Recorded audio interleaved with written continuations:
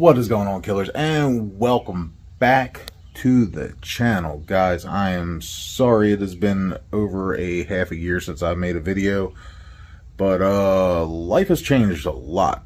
Some for the better, some for the worst, but either way, most of it's a personal matter, and I'm gonna choose to leave it that way for right now.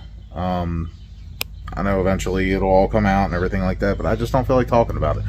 So let's do some suspension work. Basically what I'm going to be doing is installing a package that Lethal Performance has put together from BMR, which is what they call the steak, potatoes, and side of NVH. So I also added a bolt-on anti-roll bar that I'm going to add into the mix, and you guys probably, hopefully you remember, I upgraded my Viking shocks with a Keltrack bearing, trying to reduce as much deflection as possible in this quest for 10s NA. Actually 10.0 is the plan. 10.0. I don't care if it's a 10.09, it is going to be 10.0 car NA manual factory M82. If I could speak, MT82. Wow. But I'm gonna flip the camera around. Let's get started. All right, basically, so the agenda is to get this bushing out and replace it with this one, because this is, you know, rubber, and with a manual car, that deflects a lot more than an automatic car. Manuals are a lot harder on the drivetrain, so this is going to be the save all. Now, as you can tell, I've kind of beat up on it, and I knew this video was going to have to change because I was going to get this out without using any special tools. But giving that up, this right here is a Maximum Motorsports bushing remover. This is basically designed for the older 8.8s that had the 4-link instead of the 3-link. But the bushing is the same diameter, but they are just longer. So I had to go and buy a longer bolt. Just a FYI for anybody that already has this tool. I'm going to go ahead and get this out, and then we're going to take it and pressure wash it, degrease it, and give it a paint job. Got it all set up, ready to remove. All I got to do is start tightening that up, and this will help.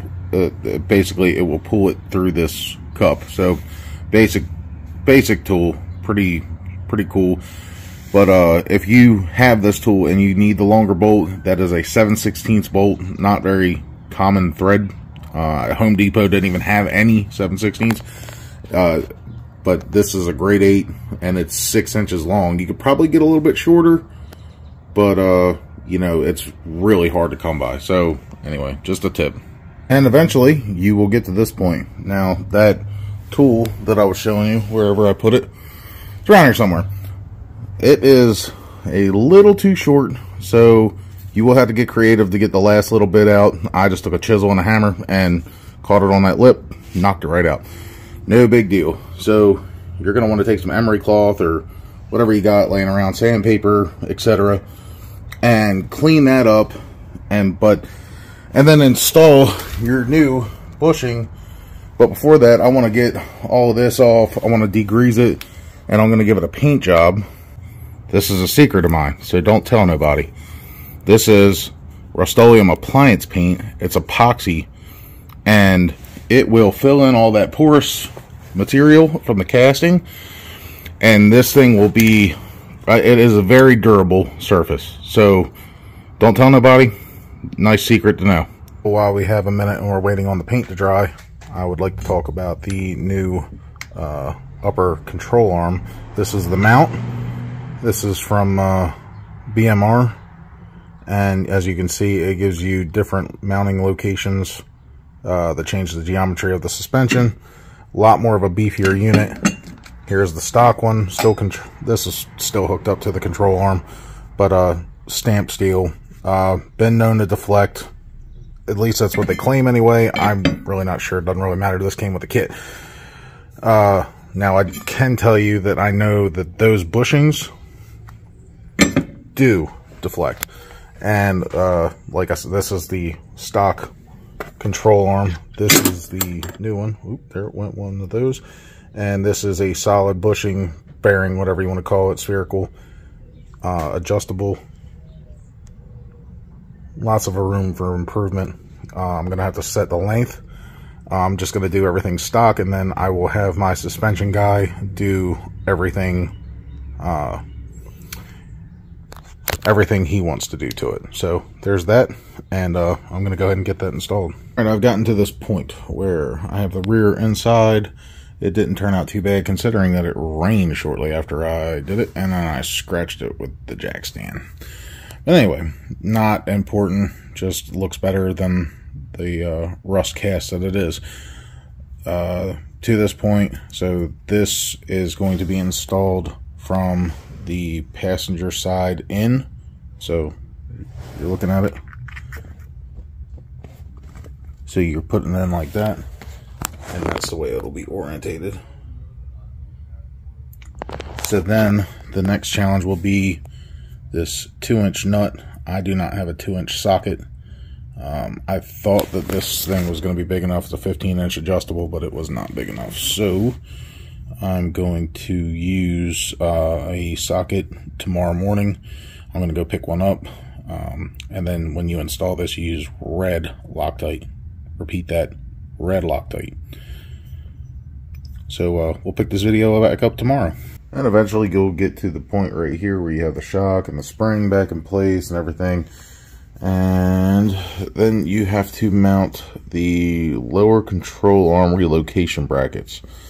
I'm not going to get into specifics on how to install these because there's a lot of great videos on how to do that. Very simple and straightforward.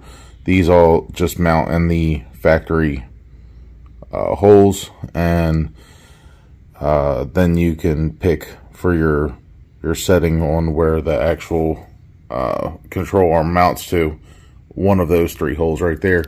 Very simple and straightforward. This is where the factory location is, and this basically just mounts on, bolts up to the factory holes.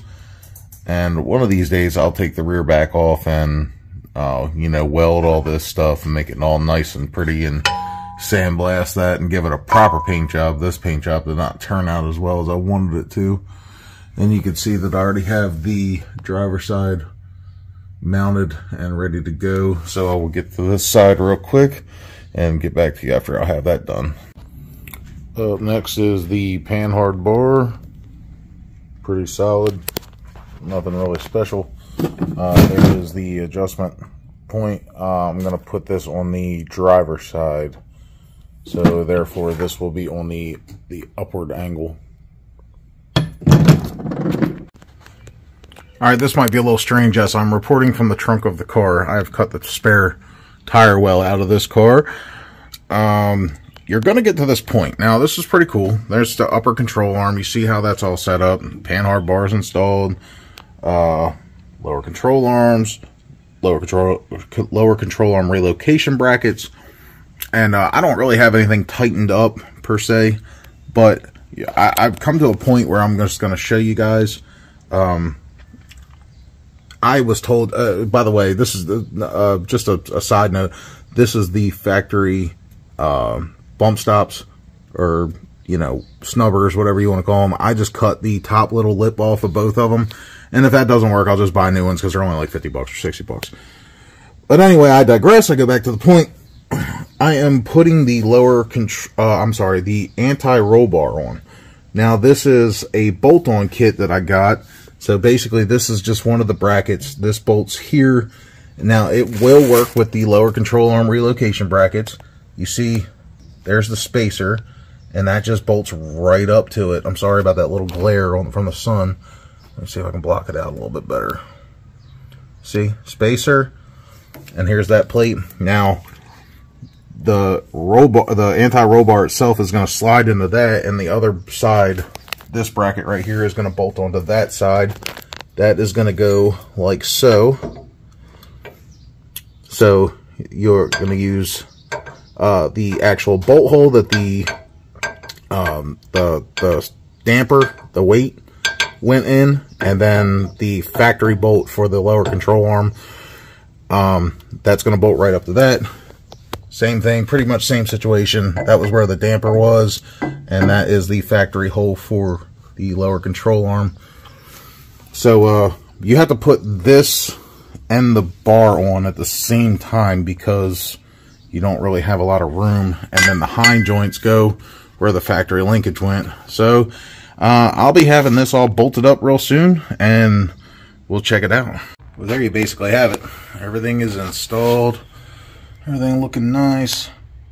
The that top mount, the upper control arm, got the anti-roll bar on, the new panhard bar, lower control arm brackets. Everything is looking really good.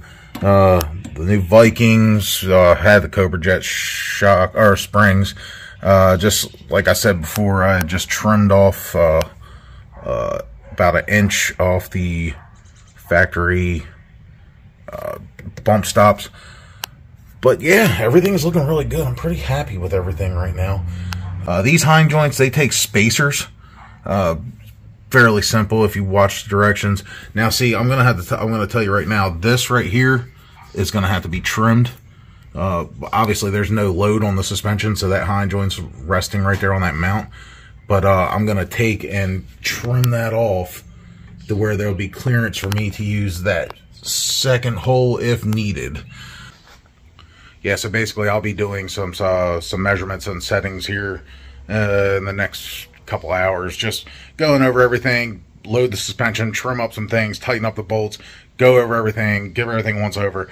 I'm going to get this thing dialed in. I mean, obviously I have to go to the track and stuff like that. I'm going to take it to